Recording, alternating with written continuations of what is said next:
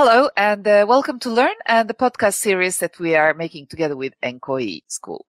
This is a series of 4 conversations that are meant to inspire and educate related to the styling of our homes and our offices and interior design for the future. My guests are Sølvi Marie Fjeldstad from NKI and Anja Bisgaard from Spot Trends. Welcome. Thank you. Ladies, this is our 4th and final conversation, and it's really a sort of a wrap-up of what we talked about. We talked a lot about some trends already, driven especially by technology, sustainability, and big changes in demographics. We live longer. We have lots of new needs that we didn't have perhaps some years ago.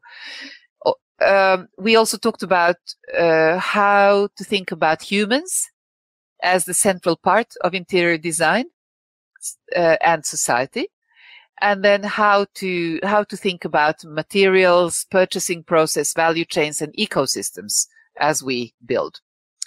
And now in this final one, I would like to ask Anja first to help us understand how to follow trends. What are the trend tools? And perhaps, if you have, there's a jungle in trends as well. So how to prioritize and apply? Yeah. I think also to wrap a lot of these things up that we've talked about, in turning trends into business, there's a lot of focus on, understanding who are you actually making trends for? Who is the end consumer? Who is the end client for an interior designer, for example? And how do we then understand the trend and who will actually purchase those trends and who are those trends right for? And there are different tools and different aspects to that. And there's also different approaches.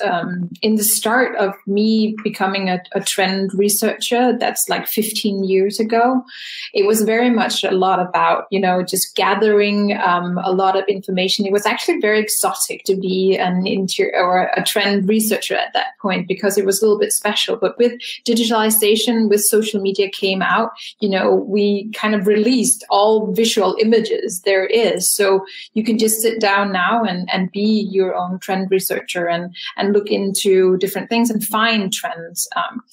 Trends is something that happens and changes a way of the normality or the societal norm right now, and it changes into something else. So you need to find different perspectives of where this trend is all of a sudden coming in and where it comes, and you need a lot of those different points and put them kind of down into a funnel, and then at the end you kind of materialize a trend that goes into, for example, both interiors and fashion.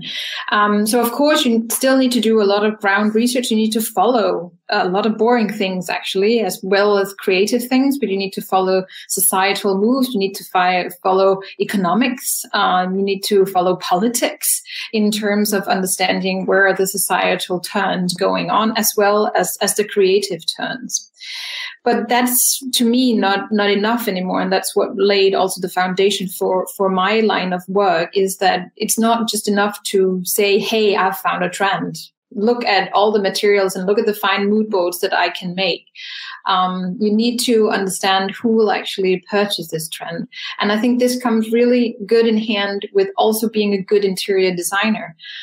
Because if an interior designer really can understand its client and really understand what kind of taste and what kind of setting and what kind of surroundings they would really like, then they are becoming exceptionally good. And that has to do with what different kind of emotional preference that we have for purchasing things. And those are actually kind of fine-tuned and lined up within our identity and within our personality. So I use a lot of theory from psychology, from neurophysiology, in understanding emotional preferences in buying behavior from consumers. So it's actually a very much of a brain perspective that I also apply into economics and creatives and stuff like that, in understanding what actually goes on in our brain when we purchase things. And we purchase things that we like. It sounds so simple, but we like different things. And to me, of course, I would also have to work with clients of whose products that I don't like personally. And resembles to that to an interior designer, you would also have clients that you don't like their personal taste, but you have to make something fabulous for them. So it's really about understanding both your own emotional preferences and understand the different kind of segments that goes into different trends and into different consumers, and really understand their perspectives.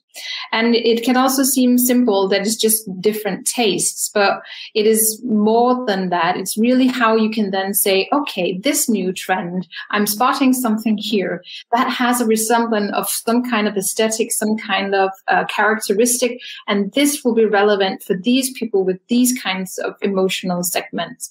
And that is how I navigate these new trends into saying, oh, these are the kind of consumers who would like this coming trend, and these are the consumers that would like this other coming trends. And I've developed a model that goes into emotional segmentation and lifestyle concepts, where you can look into then what is characterizing the persona, what is characterizing the emotional segments, and what is then characterizing that lifestyle concept of what it is that they would have a preferability of liking. And then you add the new layers.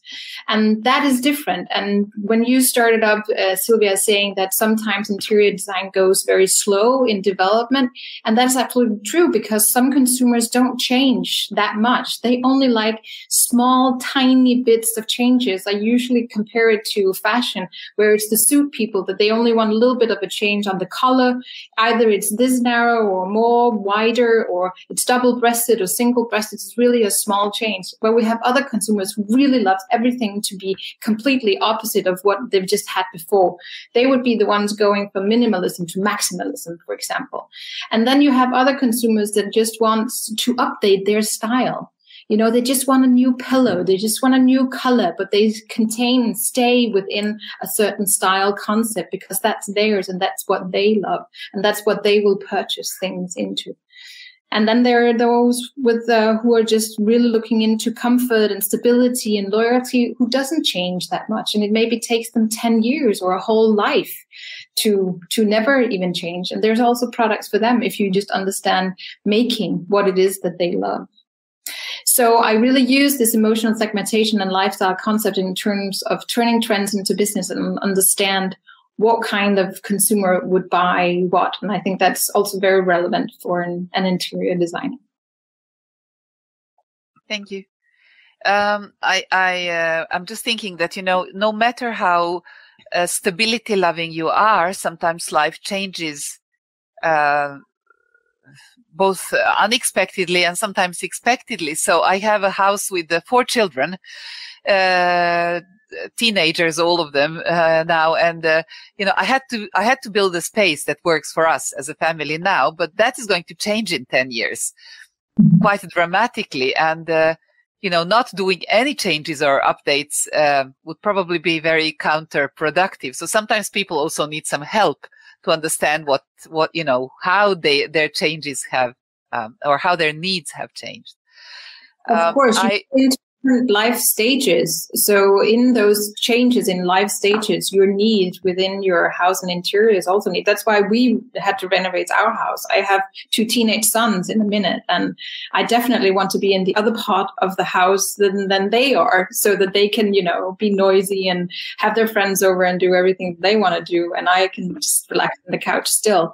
So when you go into different life stages, of course, things change. But you do, the whole theory behind this is that you, through your life, you have a core kind of direction of where your emotional preferences are in relation to aesthetics, to things, to products that goes into lifestyle. So whether it's a couch or a jacket or something in the kitchen, then you have a certain area that you work within, a certain line of characteristics that you prefer and like.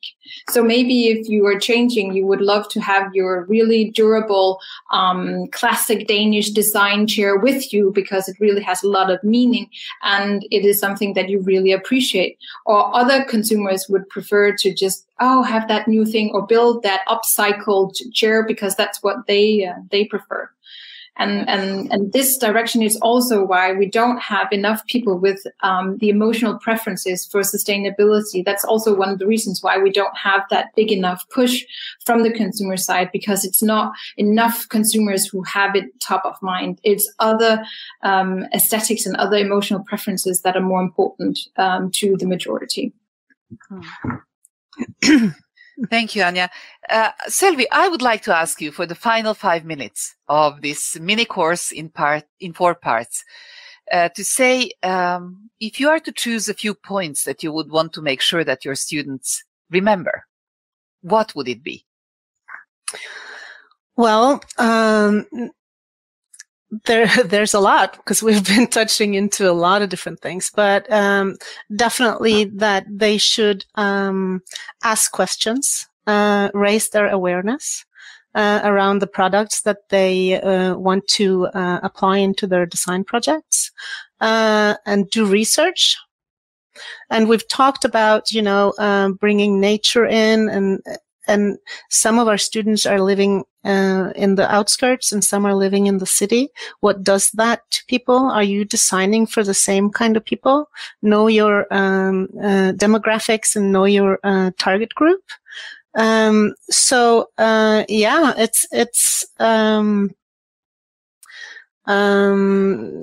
Also, we haven't touched much into it, but digital world, combining it, I think research, asking questions is be curious, and try to learn as much as you can, because the world is small and the digital world is big, and everyone can get information if they want to, and even your clients. So you need to be ahead, and you also need to find the tools that Anja is talking about, as far as getting listen to the experts and educate yourself on how to look at trends and why you should do it, and then you can be a force of influence to your clients and make the world better, not just beautiful. Make the world better, not just more beautiful. I love that. Anja, you talked a lot about trends. You helped us understand how you research them and gave us some tools for our students as well. But also there's some specific trends, maybe given that we are based in Scandinavia. We have a certain set of historical and cultural preferences to the way we live, but also the materials we use, etc. What do you think students should do for them to become, you already talked about trend spotting, but to make their coherent story based on all of these trends that they understand? How do they build their own set of principles for good interior design? Wow.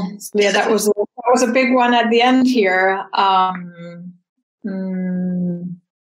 I guess you see hundreds of trends, and you read lots of channels, and